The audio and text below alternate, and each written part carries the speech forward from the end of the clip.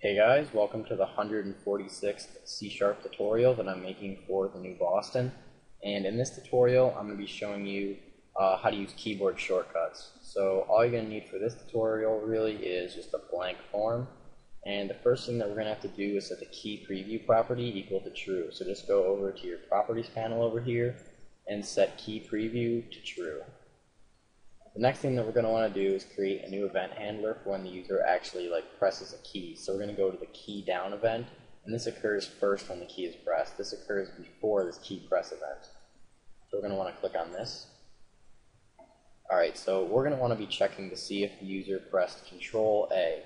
So we're going to be using these key event arguments to get the data about the key press. So we're going to say if e.control, and the control property basically just returns a bool indicating whether the control key was pressed. And even if there are multiple keys pressed, it will still return true if control was in there. And we're also going to say and e.keyCode.toString equals A. And basically we're just checking to see if the user presses A as well.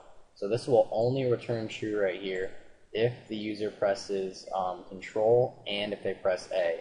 And obviously if you wanted to check to see if they press F or something else like that, you could just put F in here instead of A. So if the user presses A, we're just going to have a message box be shown saying Adam.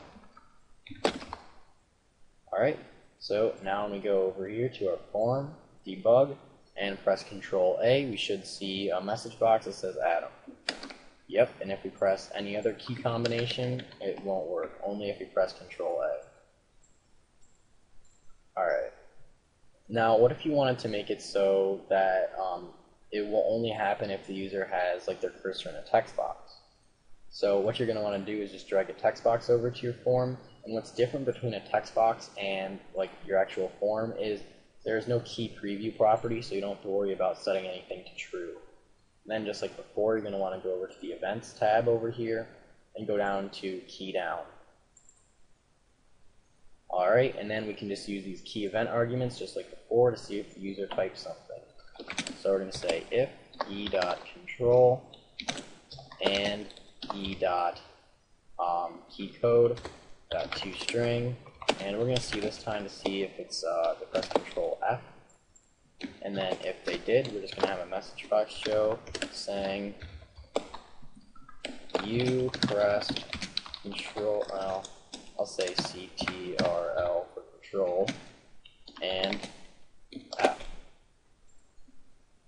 And I'll say from the text box. Alright, so now let me debug here, and since our cursor is in the text box right here, and we just press Control F, we should get a message box saying you press Control F from the text box. Yep, perfect. Alright, and you can also do things from other keys. There's not only Control inside of this key event args class. You can also check to see if they press Shift or Alt as well. So if you wanted to see if they pressed Alt and B, then we'll say Alt here and B. So now we're just going to check to see if the user pressed Alt and B. So if they press Alt B, then yep, you pressed Alt and B from the text box. And if you wanted to check to see if they pressed Alt and Control, we can do that as well. So if they pressed Alt and Control. Alt and Control. Yep. Alright, so that's pretty much it for this tutorial on setting up keyboard shortcuts. So, see you guys.